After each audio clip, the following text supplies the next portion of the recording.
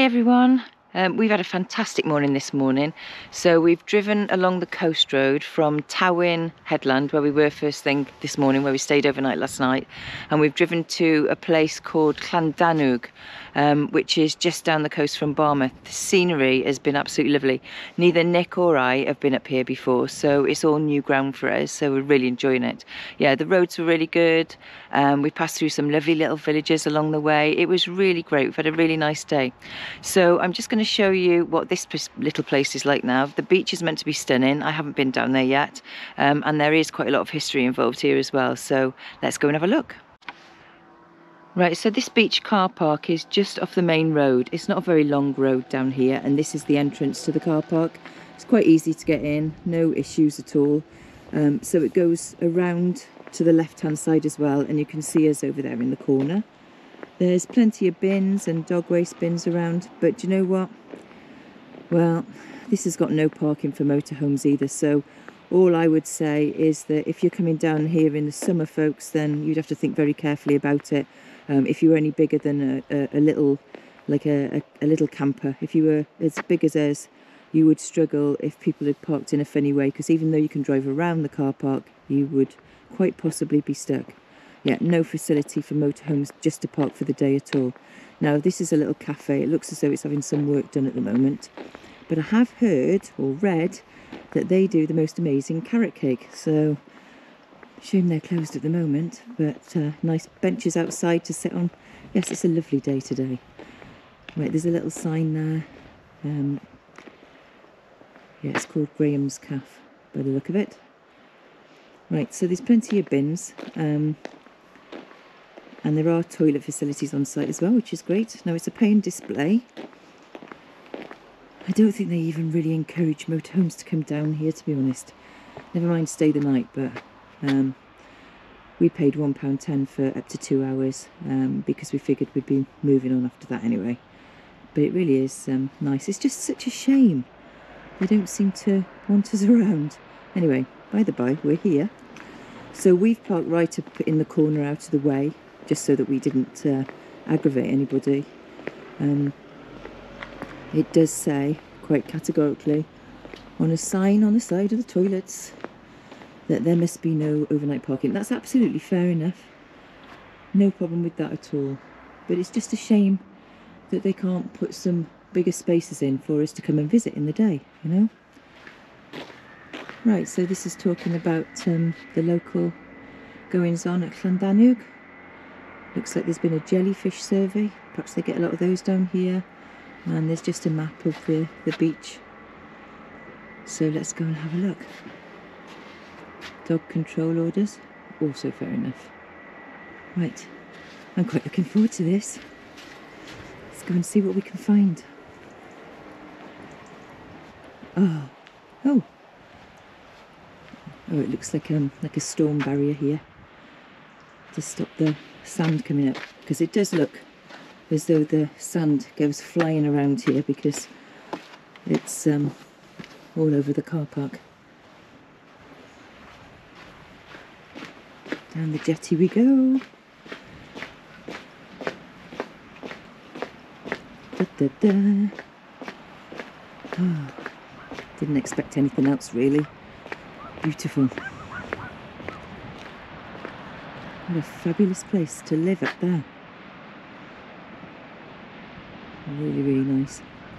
So we decided to come straight here instead of calling it Barmouth, because Barmouth we thought would be a lot busier on the beach with the dogs. And also the couple of car parks that I looked at that were a bit more out of the way of the main beach had got height restriction barriers. So although it looked really, really nice and I would like to have gone, we decided to come here instead. Lovely.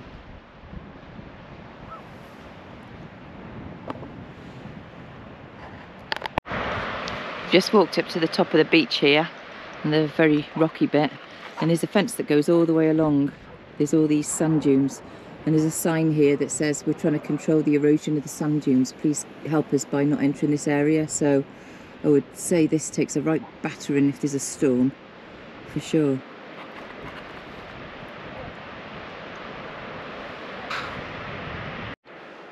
I've just found this little path that is going up through the sand dunes, the bit where I'm allowed to go, and I'm hoping this is going to take me to where I next want to go and have a look at, because there's a really old church here called St Tanwg that was built, well, it's a medieval church, so I'm just going to go and see if I can find it up here.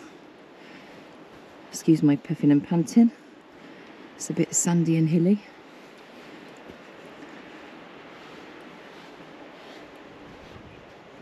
Am I near the church?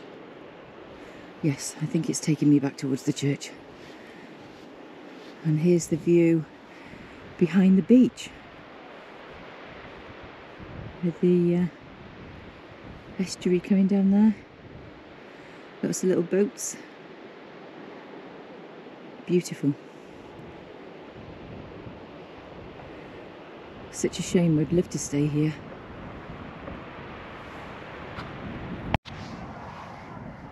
Right, I found the entrance to the church. Look how old this looks.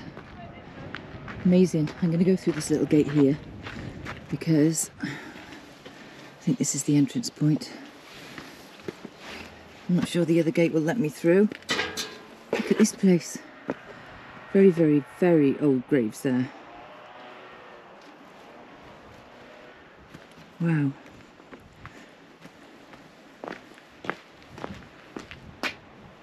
Beautiful old window. Really, really old tombs here.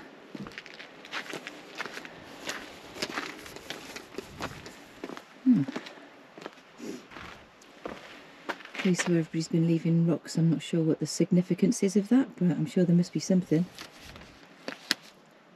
So apparently St Tanwg, this lovely old church, is also known as Church in the Sand because it basically got almost buried and was left derelict for a long, long time. And they came along and restored it, put it back to its former glory. And here it is today, still standing.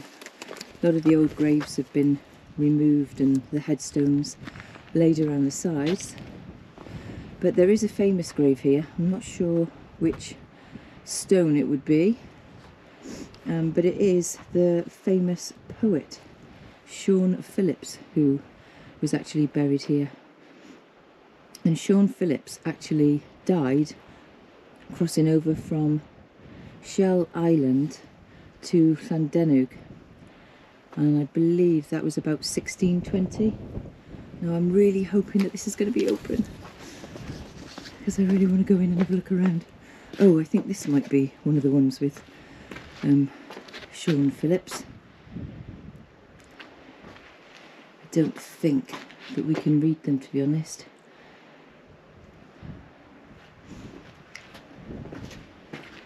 These are very old, 1690,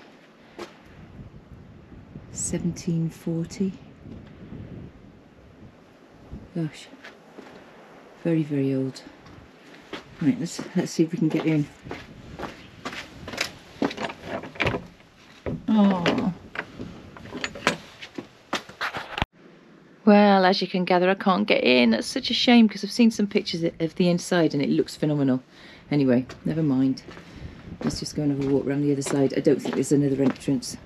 I did read that it was open, but for whatever reason they've decided to lock it up. Never mind. Okay, onward. There's a big old bell up there on the top there, but you can see here where all the sand's blown across and almost buried all the graves because the stones are nearly disappearing underneath the sand dunes. So yeah, and this one over here, yeah, there's a few of them where you can see that they've just been submerged over the years. And a big old stone cross here. Can't even read anything on them anymore. And there we are over the top there, our little van in the corner. So I think what we're going to do now is we're going to have a quick coffee and then we're going to make our way over to Harlech. So we may, if we've got time, get down to the beach. Otherwise we're going to head off to Harlech Leisure Centre, where I believe we can stop overnight. Here's hoping, fingers crossed, but I have got a backup plan if it doesn't work. Hi, so we've decided what we are going to be doing now, and we are going to try Harlech Beach car park.